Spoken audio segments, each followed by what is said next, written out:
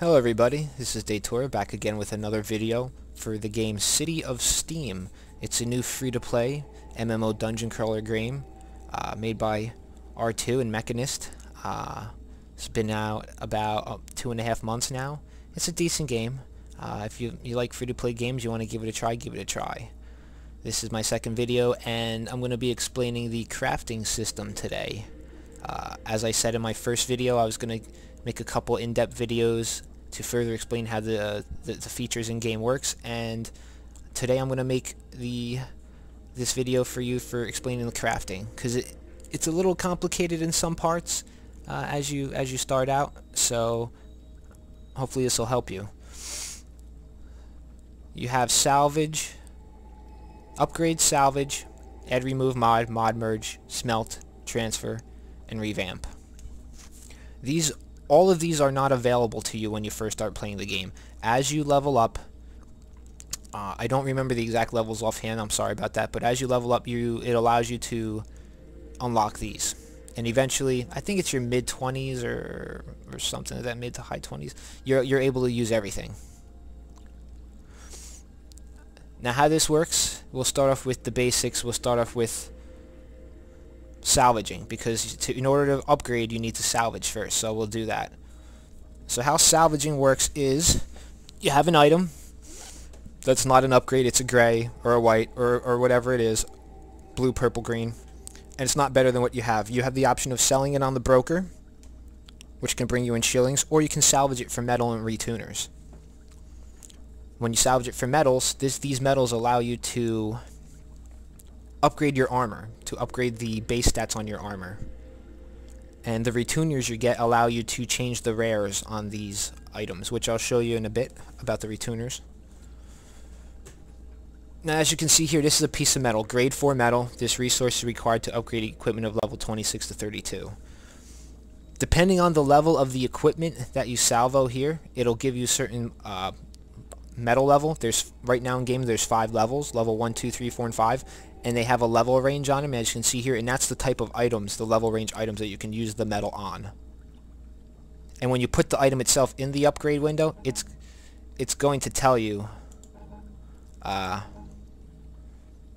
when you go to upgrade it, it'll tell you what metal it needs. See green, it'll tell you, and those are grade 5s. It'll tell you the type of metal and the amount and all that you need. So real quick, I'll come over here. I'm going to just buy a random gray item from the vendor just to show you a salvage. Okay, timepiece over here. I'll just buy some cheap item here, ticker spring. Just to show you what it would be like if you picked up a junk item in the dungeon.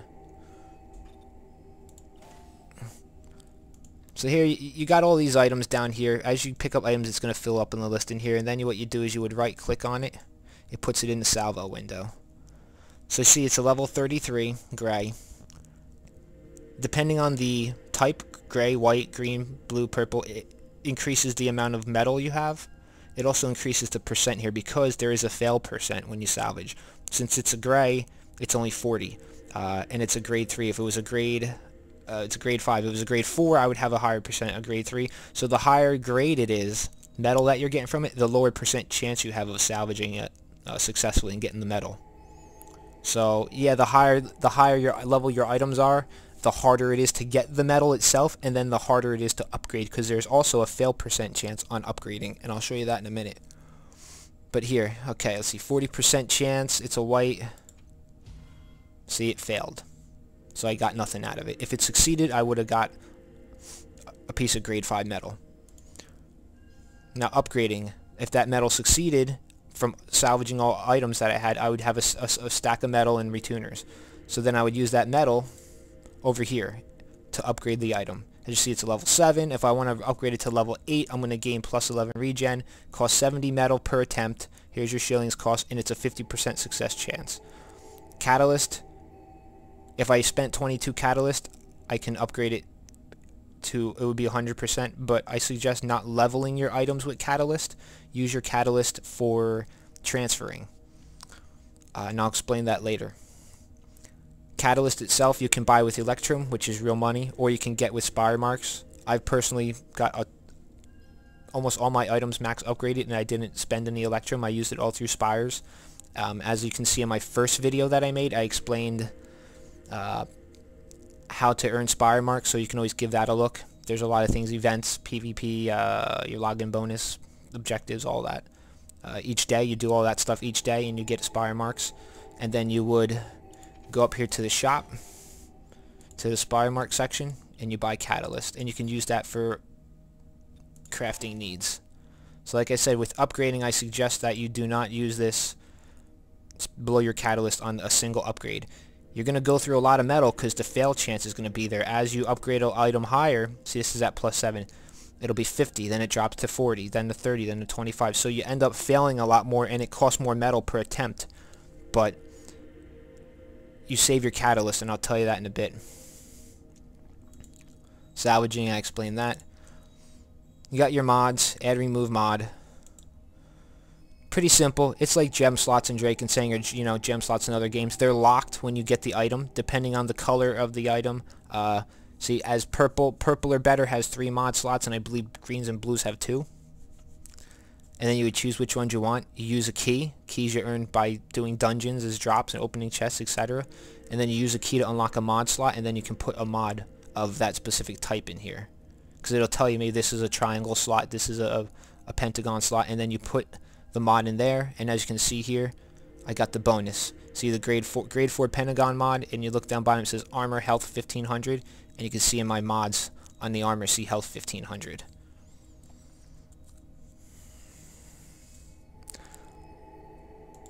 Mod merging. You combine 3 of the same type and it goes to the next level. So if I had 3 level 1 square mods, or level 1 triangle mods, pentagon mods, whatever, you use 3 of them and you combine them here. You click, and if it succeeds, you get one of the next level, and you can keep going up and higher in level with them. But the higher level you go, the chance of success gets lower. 1 to 2 is 100, 2 to 3 is 80, 3 to 4 is 60%, and it just keeps dropping. So it gets harder and harder to get higher level mods. The good thing about it though is you see that if you had 3, you would have 3 here, and you say, well, what happens if it fails? Does it take them all? The answer is no, and that's a good thing. If I had 3 level 3s here and it's 60% or whatever to go from 3 to 4 and it failed, it's not going to take all 3 from me. It'll only take 1. So one of them will go bye-bye, and then the other 2 go back in my inventory. So you don't lose all of them on a failed upgrade, a failed merge. You only lose 1. And again, since I'm here and I'm talking about mods, I might as well explain some stuff about the mod slots and gear. This is just an example of my gear. It's a level 38 purple, as you can see. I've got to upgrade it to 7. It's only at 7 because I'm working on a gray, and I'll explain that later, upgrading a gray to max it out. I'll explain that when we get to transfer. And as you can see, my mod slots are resistance, health, and steam. Now, the PvP gear, the event gear you get in dungeons when you pick them up, the mod slots are random. You can't change the mod slots in any way through the crafting system. The rare properties down bottom you can change, and I'll explain that in a bit with revamp, but the mod slots are random. So what a lot of people do is they'll keep grinding dungeons, getting different gear to try to get the mod slots they want, whether it be a lot of health and resistance or steam, or as you can see on some of my other stuff, health regen, to regen your health and mana. They'll try to get the exact mod slots they want, and then since the rares can be changed, they've got the mod slots that they wanted on the gear, they'll use retuners in the revamp and change the rare properties to try to make it that perfect item for their build, is what they do. And that brings us to, we'll do transferring next, since it works in the order I'm explaining. Now as you can see here, we're talking about how, see, this is +7, it's a purple +7, and to upgrade it, it's 70 metal, and it has a 50% fail rate. Or I can use 22 catalyst to help up it 1 level at 100%. It's a lot, but look at this one. See a difference? This one's +7, and it costs 70 metal to bring it to +8 because it's a purple. This one's a gray. It's level 15, almost maxed, and it's only 51 metal per attempt. And you can see why people do this is because look at you can see the difference in metal. This one's twice the level as the other one, and it's less metal. And you can see the fail rate here. Once you get above 12, to kind of go past 12, it's only a 20% success chance. Excuse me. So you end up failing a lot. That's why people use grays. You see people upgrading grays because it costs so much less metal, and if you are failing a lot on your upgrades on the gray, you're not blowing through all your metal. And then you're probably wondering, well, why is he upgrading a gray? How does that work? How does he get that upgrade onto his items? Well, that's where transfer comes in. And again, like I was telling you about saving your catalysts instead of doing single upgrades, you save your catalyst for transfer. Because since you're upgrading a gray, you're not going through as much metal as upgrading normal items. So it's not as big of a deal if you keep failing, because it costs less. You have a better chance, and you have more of a chance to upgrade it with more tries because you're using less metal. So you'll save, instead of using your catalyst to upgrade it level by level, you save your catalyst for over here for transfer. Now here's my grays, or it could be your blues, whatever you're transferring from one to the other. You're transferring your stats from one item to another to upgrade just the upgrade level, or whether it's because you found a better item and you want to switch your upgrade from your worst base item to your better item, you use transfer. So here's my gray legs. They can be whatever they were, blue, and they're plus 15. You see my legs are 7. So, you know, whether this, if these I just found them and they had 0, it would transfer to a plus 12. It carries over the highest value. So since these are, you know, these were base 7, and this is 15, as you can see here, a base transfer without using catalyst carries over 80%. So it's going to go from a 15 to a 12. And you can see as my plus 7's 289 regen, when they go to plus 12, they're 361 regen. So it's gonna up it from a 7 to a 12 using the transfer. But as I was saying about saving catalysts, I don't have any catalysts on me now, so I can't show you. But if you use 20 catalysts that you can buy through the shop with spire marks that you earn through various ways in the game, this can go to 100%, and you'd carry over your plus 15 or plus 17, whatever it is. That's how people max out their gear. You see people with plus 16 orange items, plus this, and like, how did they get it that high? How did they get it maxed out? Well, they didn't do it by doing it normally in the window. That's a big no-no here. You're not going to get your item maxed out anytime soon doing it the normal way. The amount of metal is insane. And the people who made the game know that about this crafting system and how you use a gray to upgrade it. You know, it's not some big conspiracy. It's just a lot of people don't know about it, and the only people that really do it are the veterans. So this is the easier way to upgrade your items, is by using this trick, upgrading the gray, saving your spire marks, and then transferring it over. That's how you max out your items. If the item's good, don't, you know, if it's a crap item, it doesn't have good mod slots or good rares, or what, you don't have to upgrade it this much. Going to plus 6, plus 7 is fine. It's when you find those endgame perfect items that you want to say, okay, this is like almost perfect item. It's going to be really hard to replace this. Then you max it out using the grays. And even if, so here's my ring. You know, it's no big deal. Here's the ring. If I found a better ring, see, this one has mods, crit and impact. If it had crit impact and I didn't want to keep the cooldown, I found a better ring, I can still use transfer. All the metal I spent upgrading this is not gone. I would put the other ring here, you know, I would use catalyst that I had saved spire marks for and bought through the shop for free. I can transfer that plus 16 over to the new ring. So I didn't waste all my time upgrading this one. Now we'll move on to revamping, since it complements again the gear. As I was saying about upgrading, okay, I upgraded this. Where's a max item? Here's my gloves. I did the gray item trick like I was explaining. I transferred it over in transfer, my gray to my purple here.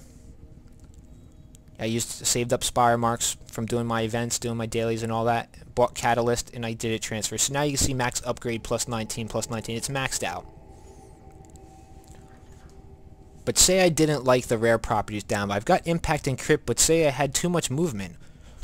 I want to have health there, or I want to have triple damage. I want to have impact, crit, attack. How this works is you can change those rare properties. You can't change mod slots, as I said, but you can change rare properties on items. And how that works is it goes back to here. It goes back to salvage.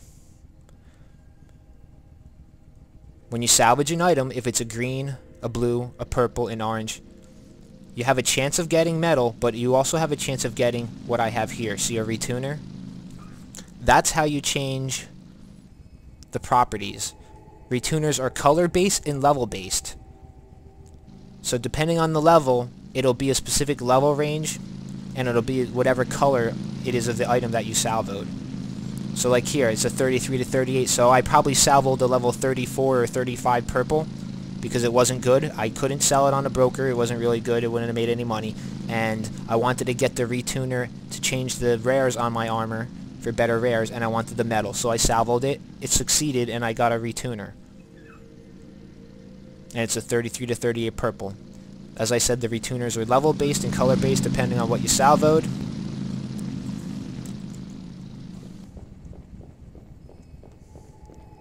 Get away from that bike because it's loud. I don't want to bother you guys' ears. And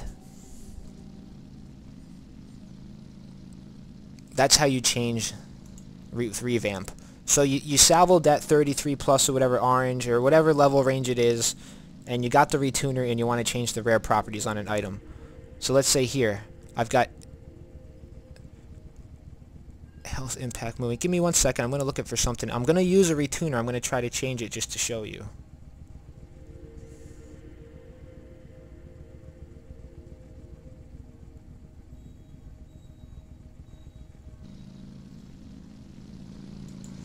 Okay, so here's my legs, as you can see. I've salvoed items. I got a retuner that works with this item. It's a level 33 to 38 retuner, purple, and my armors are 38, so the retuner will work. And as you can see on my rares, I have impact, health, and movement down bottom. The health is good, the impact's good, but movement, eh.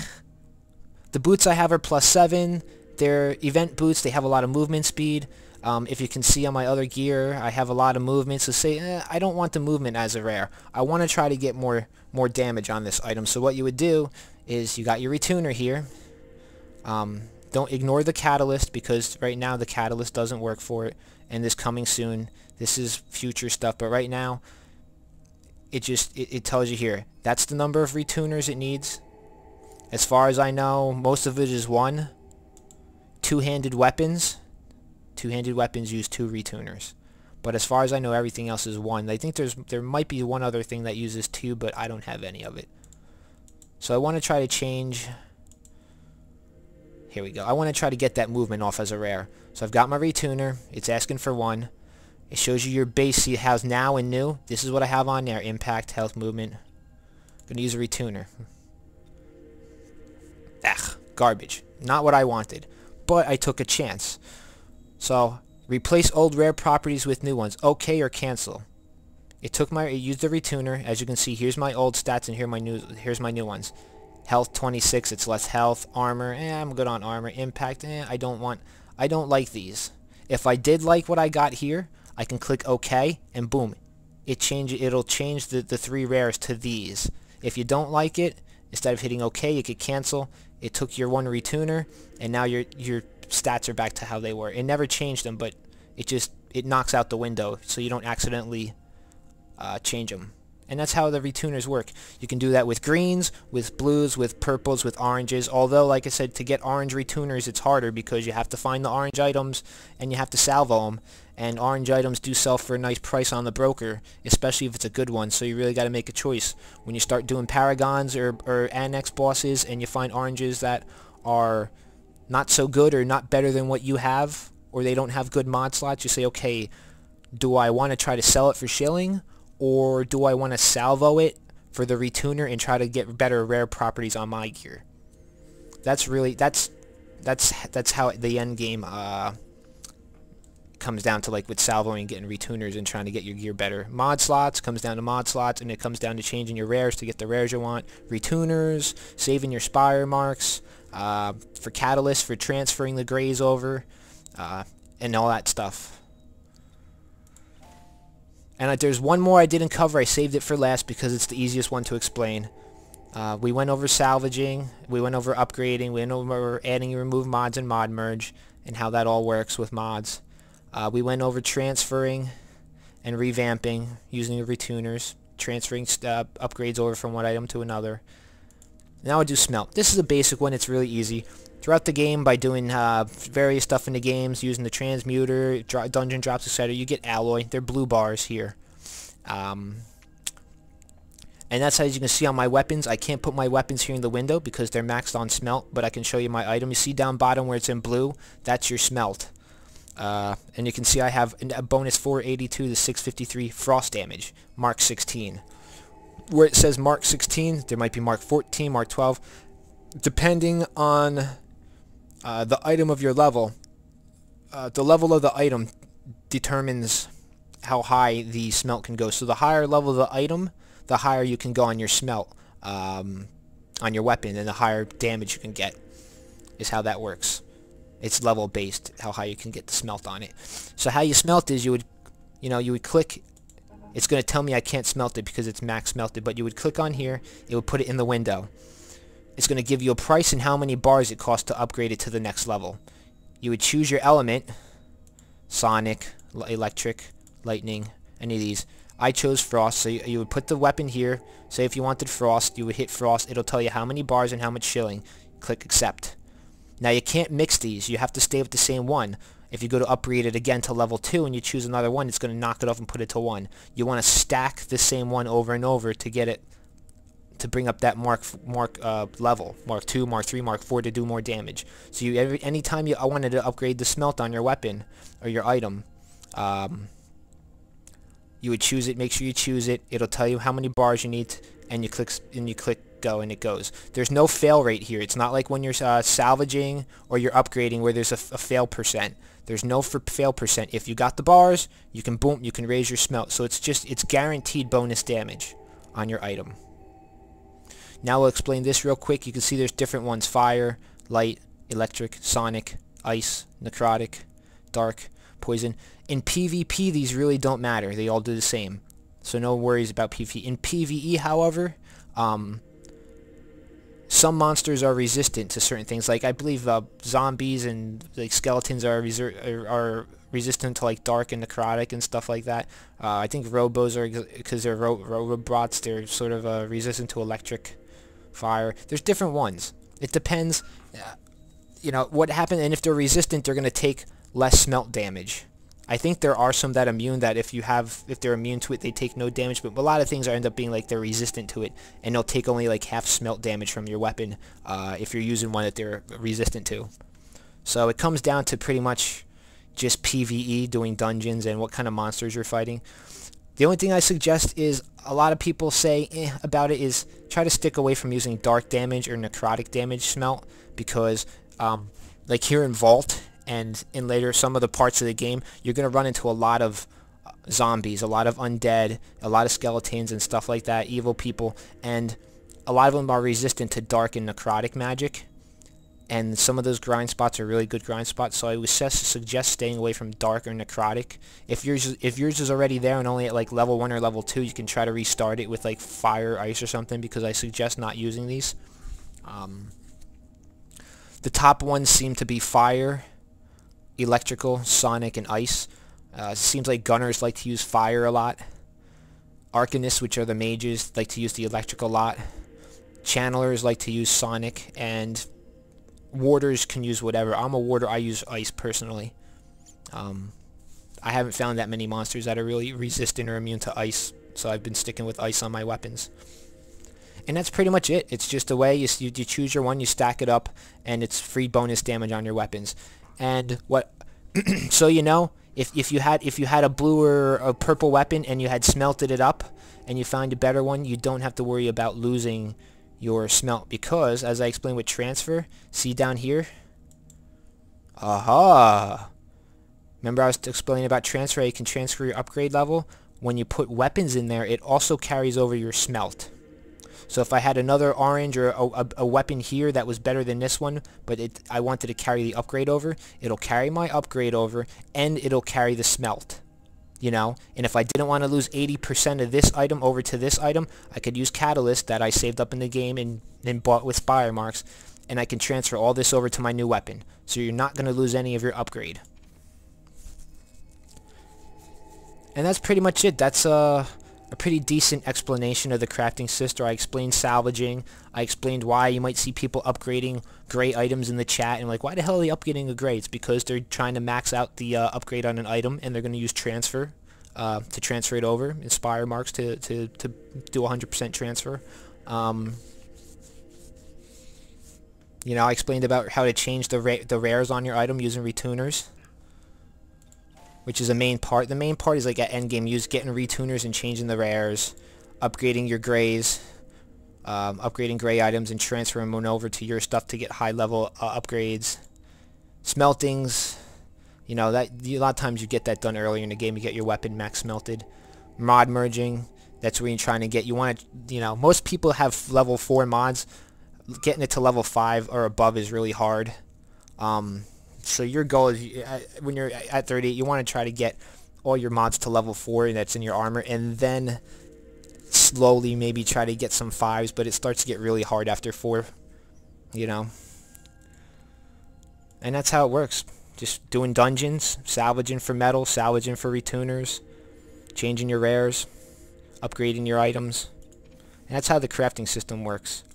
I hope you guys enjoyed this video. Like I said in my first one, I was going to make a more in-depth video on the crafting system, and I pretty much explained the whole nitty-gritty of it right here.